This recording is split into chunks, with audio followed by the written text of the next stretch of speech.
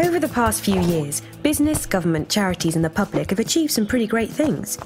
I don't know about you, but we've noticed that the sustainability challenge seems to be getting bigger, and the time we've got to sort things is running out.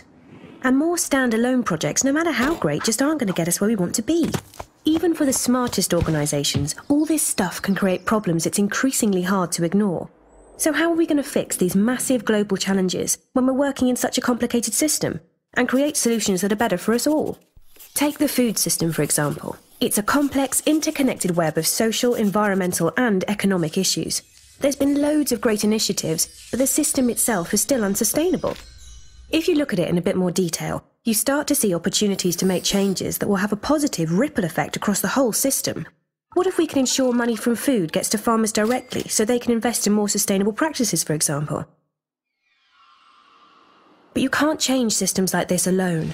We know you've got a bunch of great ideas, and that there's a fairer and more satisfying way of doing things. So, at Forum for the Future, we're using some pioneering tools to help us look at the bigger picture and ask smarter questions. And we call our approach system innovation. It means collaborating, and not just with the obvious partners. It means diagnosing the system to understand what needs to change and which levers to pull using approaches like futures and metrics. It means creating new solutions by using visions and innovation. And importantly, it means scaling up these ideas and creating momentum so they become mainstream.